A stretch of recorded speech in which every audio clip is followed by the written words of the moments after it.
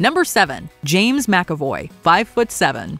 This Scottish actor has played a number of powerful figures. For example, Professor Charles Xavier in the X-Men franchise and the violent Kevin Wendell Crumb in Split and Glass. I don't want to be here. He was particularly daunting in the latter films, especially as the Beast. But despite playing these formidable characters, James McAvoy is surprisingly short at 5'7". The star is well-proportioned and doesn't appear significantly shorter than his co-stars, which arguably adds to the perception that he is taller than he really is.